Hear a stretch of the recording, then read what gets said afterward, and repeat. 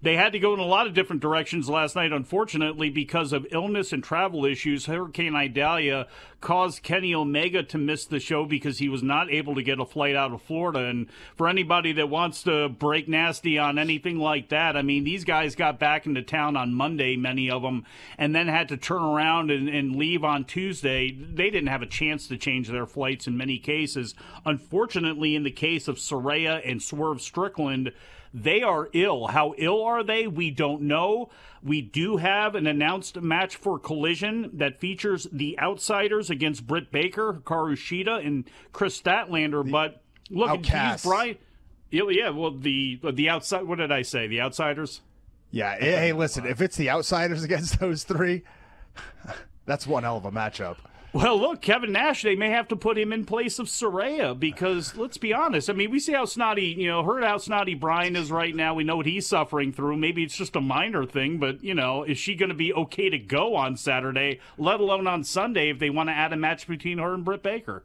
Is that an official statement by you? You're expecting Kevin Nash to be not. Do not for report Saraya that. No. In this? I would. Is he allowed there? I don't know. I think he might move better in the ring than she does. He had some choice words for CM Punk back in the day. Well, that's right. Maybe they could share an ice cream bar and just talk things out or something like that. Maybe. I don't know that they really had an issue, or if it was just the promos on screen. It's just hip hop stuff. Is that what it is? It's just that rap a little bit stuff? of beef. It's hip-hop, bro. Everything's good. It's just working here. Hey, John Moxley had to work last night. He had to open the show. I don't know if he was supposed to take time off or not, but... Is this guy ever going to get a vacation? It's been over a year now. I don't feel bad for him. He still hasn't gotten that vacation. Well, he had a self-inflicted vacation that he put himself on. He's had that. Poor Renee, that's the one I feel bad about. She's out there. She was on 37 segments on last week's show. That woman is everywhere. She needs some time off. Forget about his vacation. What about hers? She got 2 shoes launched at her by Tony Storm. She's just trying to do her job. She was an innocent bystander interviewing Tony Storm, who, by the way, might be the best character in professional wrestling right now. She is just off the charts amazing in this, I guess, 50s diva, movie diva. Starlet. Yes. Studio disgraced, starlet. A disgraced starlet role. She is just awesome. She can't trust the other outcasts. She can't trust her own shoes. No. So she launched him at Renee, who was just perplexed the entire time. Who's DDP's daughter's name? Lexi? The gimmick where she'll appear with Lexi McNair, I believe. Something like that, where she and she has no idea who she is from week to week. She thinks she's a new person trying to interview her, and it will always end with a shoe being thrown at her head. It is fantastic. I don't know if the genesis of this was from Tony Storm getting the role of June Byers for the Mildred Burke movie that's going to be coming out, but whoever had the idea, whoever it was, the genesis of it, it was brilliant because she really does look the part with the blonde hair that's done up like that, and she can pull off, again, this whole routine of being this, again, on her way out or disgrace, like you said, studio movie star from the olden days. Can you imagine what the house must be like if her and Juice Robinson are going over their promos together? The absolute insanity that must occur and exist. Oh my God! Household. It's. I used to wonder about that when it came to their squatting routines because they both have some of the most impressive thighs. Got to balance it for the men and the women here. An incredible set of thighs on both of those people. If you had to put money on a futures bet, we're doing a loin fruit futures bet here, okay? Keeping with the theme of how I started this show. Yeah, is it at Circa or South Point? MGM. You get this get this at the MGM, okay?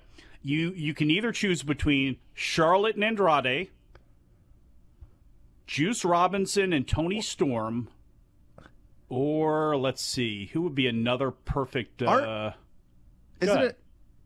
Are Charlotte and Andrade together? Yes.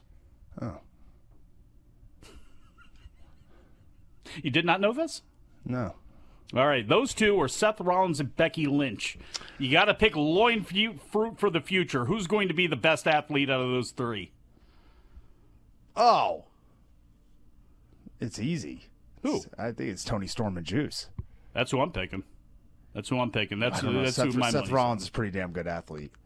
Yeah, well, yeah. Look, Now Becky that I think Lynch. about it. I mean, overcoming what she's gone through in her career. I remember she was not going to be able to wrestle again years ago. Yeah. Tony Storm has the most violent move in professional wrestling, where she runs full speed and throws her butt into her opponent's face. So to develop that sort of acceleration and to be able to throw her hips with such force, she's a great athlete in my estimation. Got that first step quickness. Take you out of the box if you try to drive down the lane. Like that. Muscle fibers. Tony Storm's interview was great. John Moxley defeated Commander. He said that at the beginning. Then Chris Jericho. Sammy Guevara went face to face. They got very, very chippy with each other.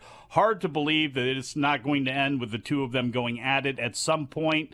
They decided to end the segment without any violence or anything like that. We then got Eddie Kingston defeating Wheeler Yuta to retain the NJPW Strong Openweight Championship, a title that has not looked good on anybody since Filthy lost it.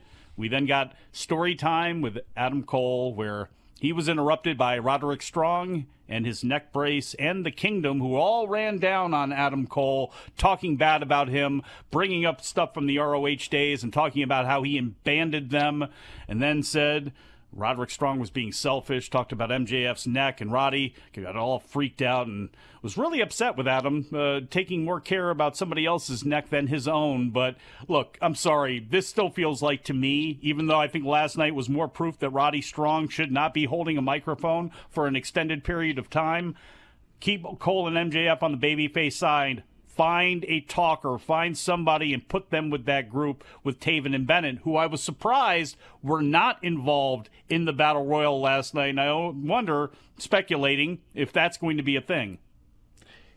You would think it has to lead to Taven and Bennett against MJF and Adam Cole, and probably being the ones to defeat them. I would imagine at this point.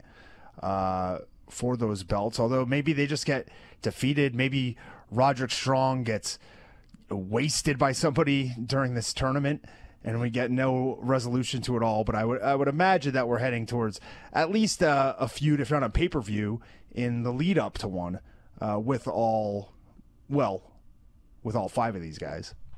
DJ Convoy in the chat. Roddy, I've gone from hating Roddy's high school acting to loving it. What a goofball. The charm in it is he can't act, and I think he knows he can't act. You know, he's trying his best, but there is an amusement in it. The show did ultimately end with Orange Cassidy defeating Penta El Zero Miedo in a ruckus-laden brawl of a match in which Cassidy had to pull out a miracle once again to survive after getting beaten down by Penta. He was then able to roll him up with a quick crucifix and get the victory, and then cut a pretty damn impressive promo for Orange Cassidy to close the show. Get Tom's thoughts on that as we close our own show coming back from break. Wrestling Observer Live. Hey, there's that old WWF Superstars of Wrestling music. Jesse the Body Ventura here with Vince McMahon. No Bruno Sammartino with a headpiece on. One of the worst wigs of all time, Bruno Sammartino's. Had to be. But that doesn't matter because he is a legend the same way our friend Filthy Tom Lawlor is a legend for jumping on this show and saving it today the same way that Orange Cassidy had to help save the show yesterday and cuts a pretty impassioned promo to end the show. I was surprised by that. I thought it was going to be a short one. No, he actually sat down in the ring, cut one hell of a promo. I think for those people that don't like him, it did nothing to make them like him. They'll say, I don't care about this match, whatever. I think for AEW fans, and I think for average people maybe just tuning in, average wrestling fans, I don't know. I think it probably worked for them pretty damn well. Yeah, I thought his promo was great. I believe we got the birth of a catchphrase for Orange Cassidy when he said, I'm Orange Cassidy, and I do not have a catchphrase, which was about the most clever catchphrase he could come up with. That's the best one since no gimmicks needed. Chris Candido. Hey guys, did you love this clip? If so, you should join our channel. Just hit the join button and you'll have full access to every single show that we do. Wrestling Observer Live, Wrestling Observer Radio, The Brian and Vinny Show, all of them in full HD, full length, plus archives of all of your favorite shows. Click join today and don't miss out.